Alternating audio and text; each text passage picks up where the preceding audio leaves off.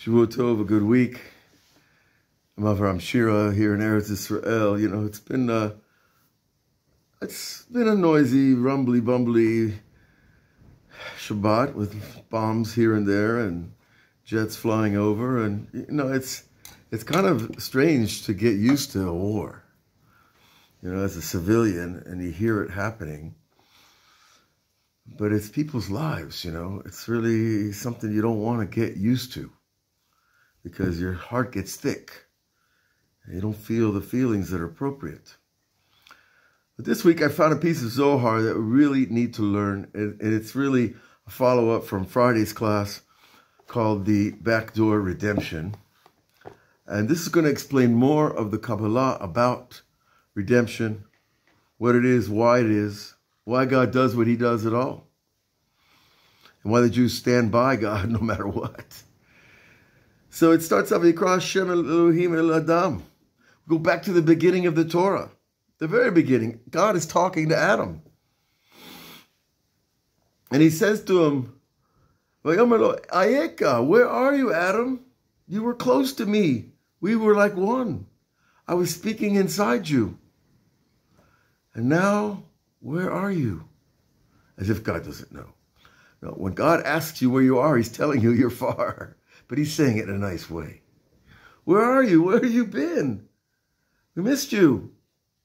Adam, what happened? Did something happen in the garden?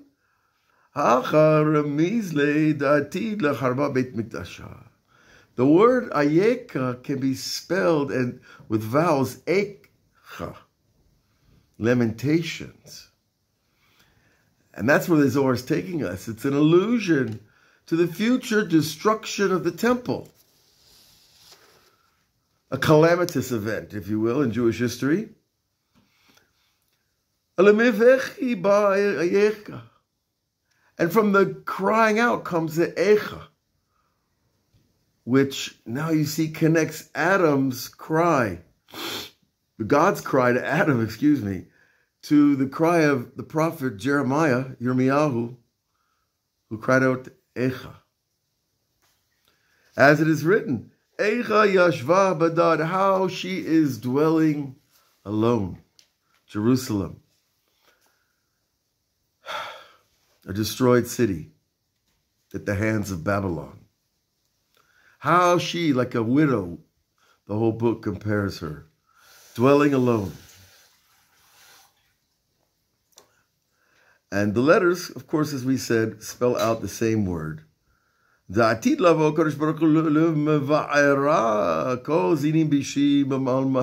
very positive thing now. Zohar jumps to another idea that in the future, Hashem is going to burn away all the negative forces. Whether they're human or subhuman or pre-human, if they're negative, they're going to get burnt, fried, finished. Including the angel of death himself. And this is where we take our promise for life in the world to come. That God will one day swallow the death that Adam brought into the world. God's going to burn it out. Swallow it up, finished. And then everything, Shav, will return to its place. In the pristine perfection of God's creation in the beginning, before man came along and started to mess with the control box. As it's written, on that day, God and his name, his reputation, his place in the upper worlds will be equivocated, reproduced in this world. So you won't have to ask, where is God? You won't ever ask that. And you will never ask what he wants from you because you'll know, because your spark of God will be shining out of you. That's the world to come, folks. Just will be in our bodies. So our bodies will be transformed into light beings as well. Various degrees. It's not going to be a Hollywood movie. It's going to be much greater. Now, Bereshit. So in the beginning, the Zohar is going to bring us a commentary on King Solomon, where in the Song of Songs, wherever it says Shlomo the king, it's talking about God. Right? Because Shlomo spoke with Ruach HaKodesh, the divine inspiration invested him to give over that song, Shir Shiri. And this is talking about the feminine aspect of God. Because there's a part of God that gives, and there's a part of God that receives, just like every human being. Isn't that interesting? Now, and so too in the future, the feminine and the masculine will be one, as they were in the beginning. And that's part of this redemption process. When the male and female were one in heaven, they split off, and then they come down into the world, and then they must find themselves and reunite in sacred matrimony, if you can borrow a phrase. And that matrimony is the reunion of the male and the female. And that happens on a cosmic and individual level. Now, and it ends this verse with Dirti b'chokhmah yibaneh bayit, in wisdom a person should build a house. Now, we're not talking about just a physical house. We're talking about a spiritual house, a home, a true home with a man and a woman building a healthy, whole family. Now, okay.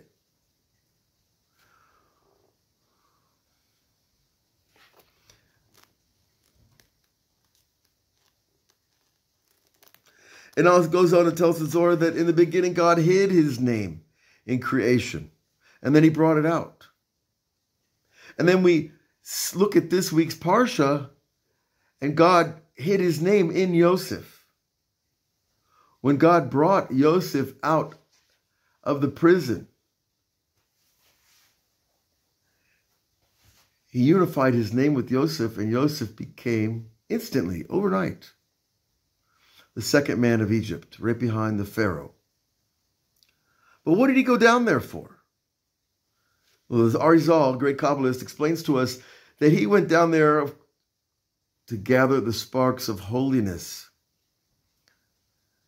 Well, we know the Peshat, the simple version, is that he went there to prepare the land for his father Jacob and his 11 brothers and sisters and cousins and everybody else that wanted to come. There were a lot of souls. And he brought them down to Egypt. But the Kabbalistic version is they didn't go just to save themselves from the famine in Canaan. They went down there because there were sparks of holiness there that needed to be redeemed. Now, what is this process of redeeming sparks of holiness? Because you hear it everywhere in Kabbalistic literature. And if you understand it, you'll understand the entire creation. But basically, in the beginning, it was all God. And then God created everything from his light. And those lights had sparks of him invested in everything. And that all orders of creation, the animal, the human, the plant, the mineral, on all levels of creation, the spiritual and the physical, and the positive and the negative and the double negative, if you will. There's sparks everywhere. And they have one united common force. They want to return to their source. Imagine, the old classic metaphor they give is the blacksmith swinging the hammer on the steel, right? Big giant ball of sparks flies away. Well, all those sparks are flying not just the width of the blacksmith shop. This is a very big shop here.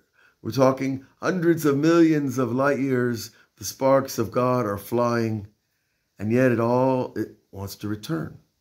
All those sparks. And how do they return? An amazing thing happens. How do they return? Some giant machine, some invention? No. By man doing mitzvot. By a human being praying, doing good deeds, helping others, doing the mitzvot as they're written in the Torah as best he can. Every time we make a move that way, we pull up a spark because our desire attaches to the desire in creation. Now, this is a little bit more mystical for some people. But, go out in your backyard and see a beautiful tree. What does that tree want? Well, King David said, Kol atzai rananu el Hashem. All the trees of the forest will sing to God. Why? A tree sings to God? Really? If you had the right ears, you might hear it.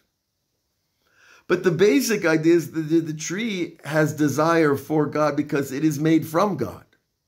So you see, there's an energetic loop from the creator to creation back to creator. And the sparks are followed. That's their journey. That's their racetrack. And man steps into the system and promotes the system and elevates the system and merits, gives it power. So when you do a mitzvah or you just have longing for God, Rabbi Nachman says, very simple, go out to the forest and talk to God, and the grasses in the fields, the trees, everything will help your prayer because they're doing the same thing you're doing. Understand? Because think of creation as just sparks of desire that want to return. And when we do our work, we're returning the spark in a very high form called prayer, as opposed to another form that a tree uses or an insect or a lion when it roars at the zoo. I don't know, I haven't been down to Africa lately, but they roar in the zoo once in a while and the whole zoo jumps up. Why? Because the lion is expressing his desire.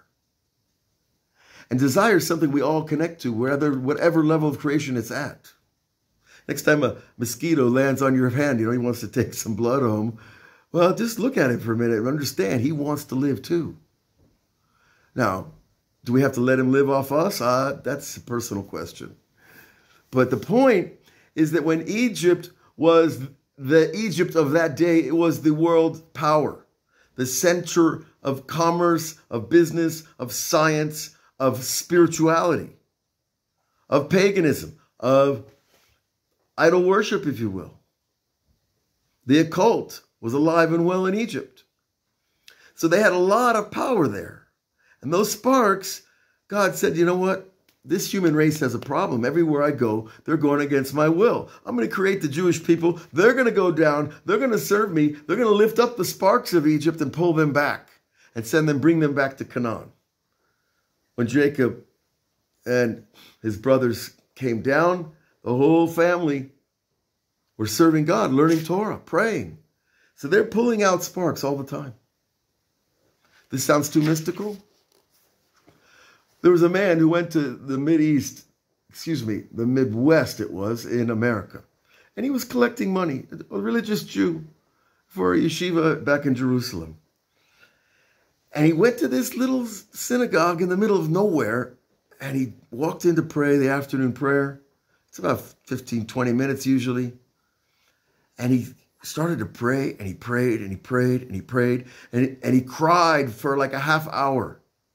And he couldn't believe it. It was like Yom Kippur, the holiest day of the year. And he felt like the holiest man on this side of the planet, right?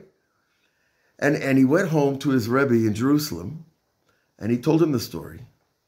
He says, Rebbe, I come back to Jerusalem, the holiest city, and I don't pray like that. But I go out to the middle of the Midwest, somewhere, I don't know, Nebraska, Omaha, right? And he prays like the greatest tzaddik of the generation. The Rebbe looks at him and says, does that surprise you? Here in our synagogue, everybody's praying with real intention and power. They're lifting the sparks all the time. Because there's sparks in food, there's sparks in drink, there's sparks in each day, has its energy field. Each week, each month, each year. And when you went to that little synagogue, maybe the people weren't praying so intensively. And they weren't lifting all the sparks. So they were waiting for somebody who came who was. And they all jumped on you.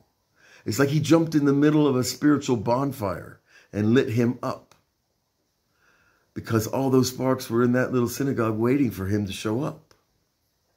And so when he came back and he had this comparative experience, he didn't understand. But that little story can tell us a little bit about the idea of the Jewish people going down to Egypt to be redeemed. But their job, going there, why do they need to redeem sparks? Why does a human being have to leave his home and take on, get on your donkey or your camel and head south? It's not too far. If I look out my window, you can almost imagine you see a pyramid, but it's a little farther than the naked eye. But why do we have to do this? And why the Jewish people? Well, why the Jewish people is simple. Because all the nations refused the Torah when it was given, before it was given at Sinai, all the nations. There were 70 archetype ancient nations. And God offered it to all of them. And they said, what's in it? And they said, oh, do not steal, do not commit adultery. Oh, no, but we do those things. We can't stop society now. It's too hard. And the Jews said, Naaseh v'nishma. They didn't ask what's in it. They said, well, if it's from you, we'll do it. And we'll figure it out afterwards. Now, that was the right answer. And they got the Torah. But they didn't know that they're going to go into exile for 400 years in Egypt and pull up a lot of sparks and come out a nation with a lot of wealth and come back to Canaan. And then Joshua would take them in. The story continues. All the exiles of the Jews are the same story over and over.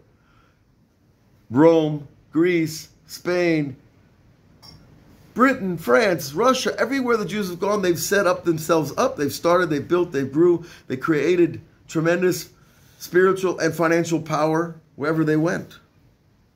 And then the sparks were lifted and it was time to go.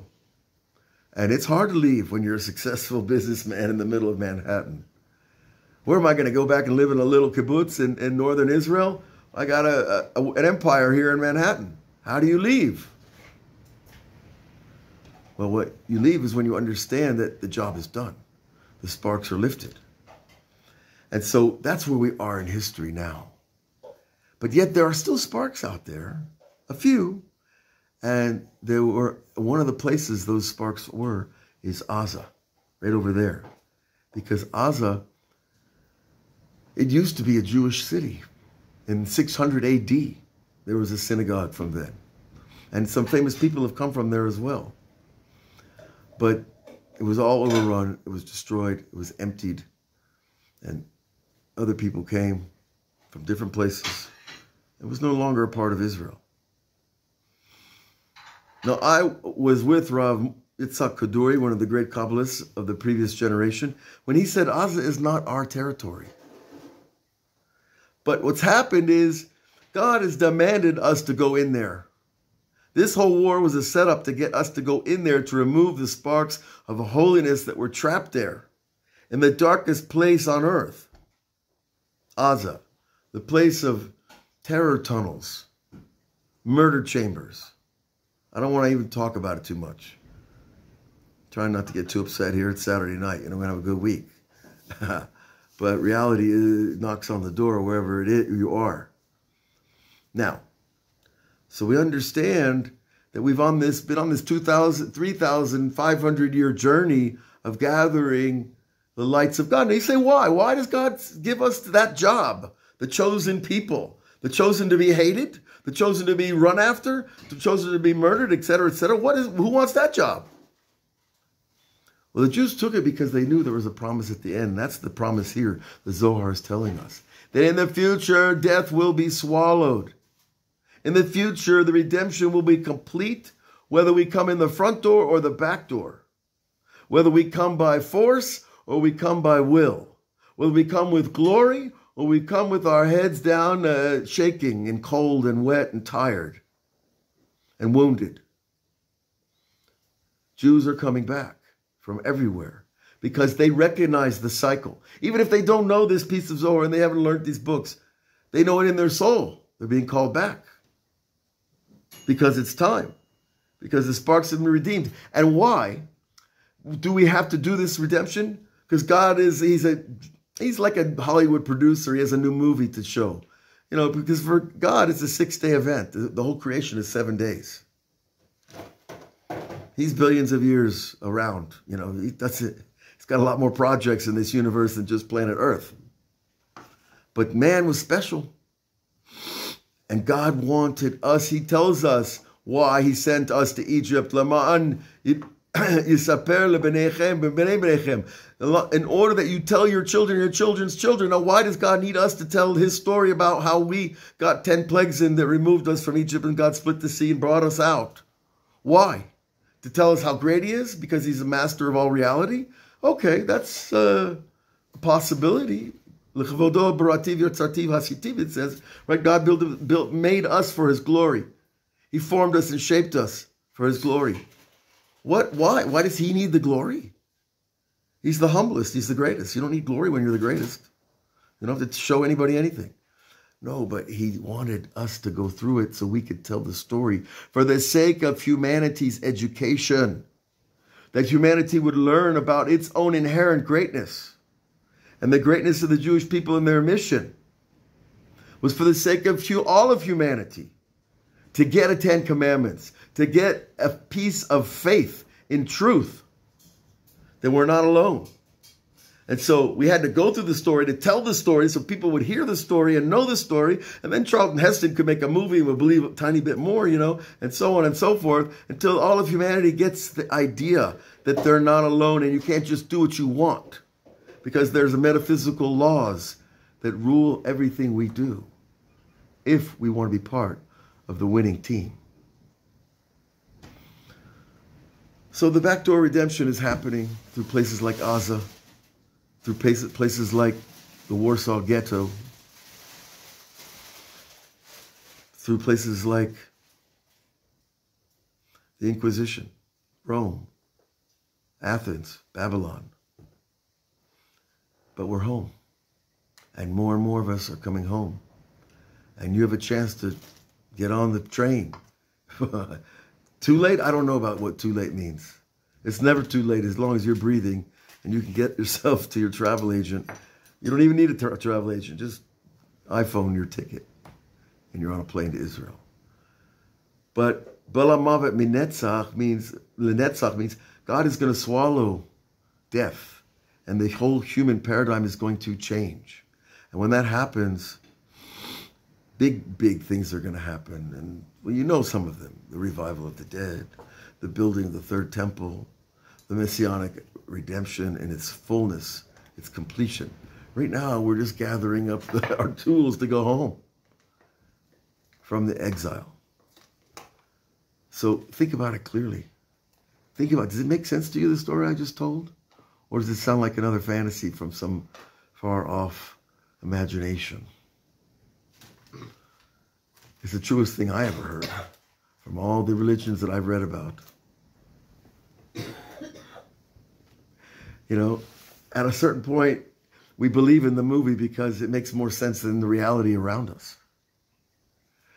And we're living the movie. So come here. Live it with us. Shavua Tov.